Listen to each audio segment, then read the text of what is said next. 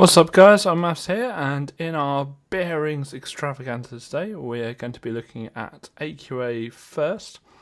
And the first question is asking us what is exactly northwest of the station. So the station is here, and we've got to figure out what direction northwest is. So if we look at this right hand side, it shows us the direction of north. If I draw a line going left from it, that is west. And northwest is exactly halfway between the north and the west line. Simple as that. So let's pick a different colour. Northwest would be here. And it's exactly halfway. So that's northwest. Okay. So if it's exactly halfway, let's draw a diagonal line, a perfectly diagonal line. Oh, that's not a line. Let's draw a perfectly diagonal line from the station. And looking across the line, you can see there's only the library is on that line. So it's the library that is northwest of the station. Moving on. Question B says, circle 3-figure bearing of the monument from the park. So really important with bearings to figure out where you're at the bearing, like where are you doing the bearing from. So it says of the monument from the park. So we're at the park and we're trying to work out the angle of the monument. Okay. So if we're at the park, it means we are here. And we've got to figure out where the monument is, which is down here. So if I draw my north line from the park, let's draw my north line. And if I draw the line to monument, what angle going clockwise is the monument from the north line? So let's work out what angle it is. Whoops. Let's work out what angle it is. It's that angle there. And that is 180 degrees. Let's have a look. And there we are, 180 degrees. Our next question comes from Edexcel. And we're asked to find the real distance between Backley and Cremford. And the way of doing that, the only way of doing that is using a ruler. Now this is kind of difficult for me to do because this is all scaled up and, you know, everything. But we just need to get our ruler out and measure this. Now, I'm going to cheat and just look up the mark scheme because I don't have the physical copy of the paper in front of me. I have most of them. I don't have this one. I probably do actually, but I think I've printed out an A5 anyway, so it'd be all halved and stuff. But anyway, that aside, the real distance is 5.5 centimeters. So 5.5 centimeters. But the important thing to realise with this question is it says that 1 centimetre represents half a kilometre. So we will need to halve that. So we just need to do 5.5 divided by 2, which is 2.75 kilometres. I think there's probably an answer bit there. There we are, 2.75. Now, really, really important that you write down the measurement you got. The reason for that is if your measurement is slightly off, and they allow you some leeway. They'll allow you between 5.3 and 5.7, which is a lot. You can only get the marks for the answer, the 2.75, or if you've got 2.7 or whatever it is that you got when you halved it, if you show them that you've got that 5.4 centimetres and you've done 5.4 divided by 2 to work it out. So it's really important you show the measurement you've got, then the answer, in case you're slightly off. Right, next bit says find the bearing of Cremford from Backley. What is it? Backley. Okay, yet again we're focused on where it says from. It means we're from Backley. It means we're at Backley and we're working out the angle of Cremford. So we're at Backley, and we've already got the north line, but I'll just go over it. So there's our north line we're looking at there. and we're looking at the angle of Cremford, the bearing of Cremford, so it's this angle here.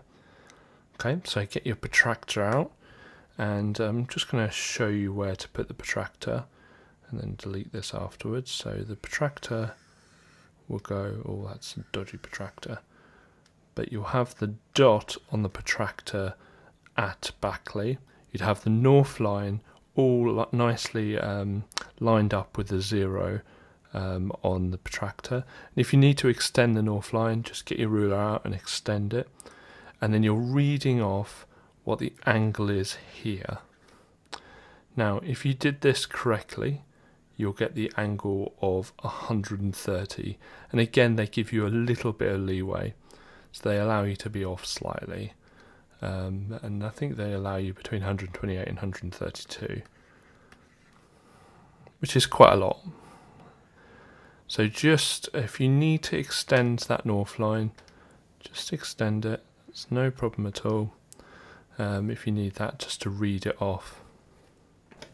Last up is our OCR question. Now this question is, as a question as a whole, it's a grade 5 question. It came quite close towards the end. It wasn't the last question, but I think there was one question after it and that's it. So this is grade 5 question. So if you understood everything else today and you're not quite sure about especially question B on this, then that's fine. But I thought I'd do it anyway and see how we go. So looking at the information, it's really important to just jot down the information on the diagram that it gives us beside it. So we've got kind of, I'm rubbish at drawing these lines. We've got some distances that it shows us of 25 kilometres between A and C. So 25 there. We've got 25 here as well. And I'll do this in a different colour because it's the different part of the question. And we're given this as 45. Okay, so we're asked to work out the bearing of B from C. So from C. So let's get our north line drawn at C.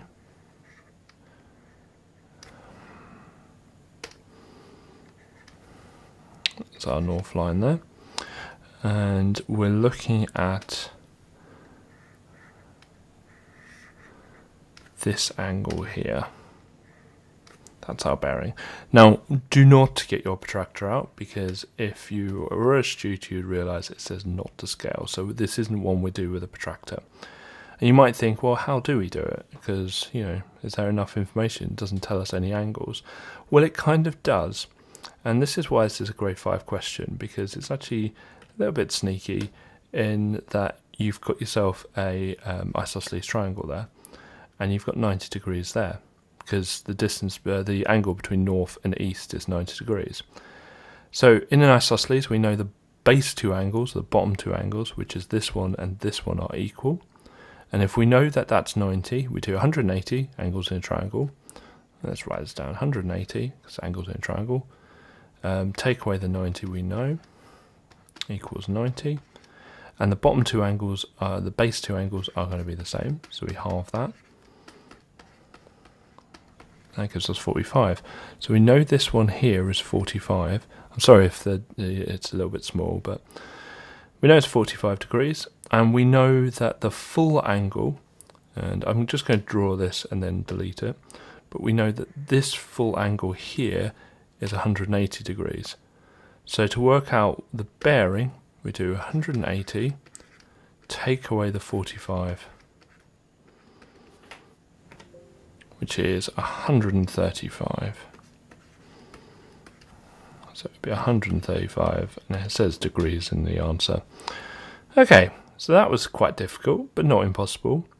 The next part seems like it's going to be absolutely impossible, but it's not, and we'll see why. It says calculate the bearing of D from B. Now what might be helpful here is I draw the diagram again. So I'm just going to quickly draw the diagram. Maybe make it a bit bigger so we can see. Okay, so we've got B here, got A here, D here, 45 the distance here, and 25 the distance here. And we're going from B. So, got our north line there. And we're working out this angle here. Okay, of D from B. Now, first thing I notice straight away is we've got a 90 degrees here. So really what we're trying to think about in this question is we're trying to figure out what that angle is. Because if we knew that angle, we could then take that angle and 90 degrees away from 360, and that will give us the bearing. But it looks like it's impossible. How are we going to work out that red angle? And this is why this is definitely grade 5, because you will need to use trigonometry. Now, if you don't know anything about trigonometry, we do have videos coming up soon on trigonometry, and we'll do some basic ones and some harder ones. But let's give it a go.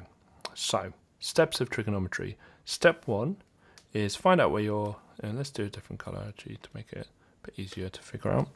Find out where your 90 degree angle is and go opposite it and mark that length as H for hypotenuse. And I always put a circle around it as well. Then find out the angle you've either given or you're looking for, go opposite that, and that is called the opposite, so over opposite. And the one between the 90 degrees and the angle in the question is the adjacent, so we put an A there. Next step, cross out the one that doesn't have a number next to it or that you're not trying to find. If you look, that H has nothing next to it, so cross that out, not interested. Next step, you write down SO, CA, TOA. And those are 3 triangles they make, SO, CA, TOA. And you look through SO, CA and TOA to find out which one has the letters that you haven't crossed out. So we're looking for which one has the O and the A. Well, SO has a H, which we've crossed out, CA has the H, and TOA is the one we're looking for. Right, next step, draw the triangle. In fact, let's actually draw a nice triangle. Have the option to draw a nice triangle, so why not? Right, T stands for tan, and you always tan an angle, but we don't know what the angle is, so we just say tan x, because we're looking for the angle. The O goes on the top. Now the O, there's a 45 next to it, so 45 that goes there, and the A, there's a 25 next to it, so 25 thing goes there. Now, you know how to use these triangles, okay? It's going to be 45 over 25, and the tan x is the one we're trying to find, so it's equal to that. Simple as that. So we write that out. Tan x equals 45 over 25. Now, this is the part you should be used to, or you will get used to. I'm going to put my tramlines in. Tramlines means we haven't found out what x is. We found out what tan x is, which is 45 over 25, which is interesting, but I want to know what x is. So we've got to do something to both sides of this equation to get rid of that tan. And the way of doing that is called inverse tan, which is a tan with a -1. So we're going to do that to both sides. Inverse tan both sides. That gets rid of the tan on the left-hand side and leaves x. And it means we've got to do the inverse tan of 45 over 25. We get our calculator out and you click shift or second function or whatever it is on your calculator and then tan, and it should come up on your calculator as tan with a little -1. We do 45 over 25, and be careful to make sure you close the bracket, otherwise you get an error. Press it equals, and I get the answer of 60.9453 blah blah blah. Now we keep that in our calculator because that is only giving us the answer to this angle here, so we know that's 60.9 blah blah blah. Okay, but we need to add that to the 90 and then take it away from the 360. Okay, so what we're going to do is we're going to do 90.9 blah blah blah plus 90, and we're going to take that away from 360. So I'm going to leave it in my calculator. What I'm going to do is I'm going to type in 360, take away bracket, answer, plus 90. If you've got a modern calculator, it should hold the last answer, so you can just use it straight away. What you could do is round that to 60.9453 and then just use that, and that would be fine. You'd still get the marks. When I do that, I get 209.05. Actually, let's put the answer here, 209.054, blah, blah, blah. And I might just round that to 209 to the nearest degree. You probably could round it to 1 decimal place, 209.1, that would be absolutely fine, but there's no need to round it any more than that. So if I completely lost you on question B, if you were happy until that point, that's absolutely fine, because a lot of people doing the foundation paper are working on a grade 2, grade 3, grade 4, that kind of area. There's not many people on the foundation paper who are working at a grade 5 at this point. However, if you're interested in figuring out what it is that I've just gone through and you want to understand it, then wait for the video on trigonometry, which will be coming, and check out our website on the trigonometry topics, and we've got videos on this channel on trigonometry already. So just maybe have a look at it and try and look at maybe more basic videos, and then maybe come back to this video and see whether you understand it then. That is going to conclude our video for today, a little bit of a longer one. If you liked the video, if you found it useful, please click like. If you want to see more from us, please click subscribe. And if you want to check out other resources we've got, go to our website onmaths.com, which is full of completely free stuff for you to practice using for your maths qualifications forevermore. Thank you very much, and we'll see you tomorrow.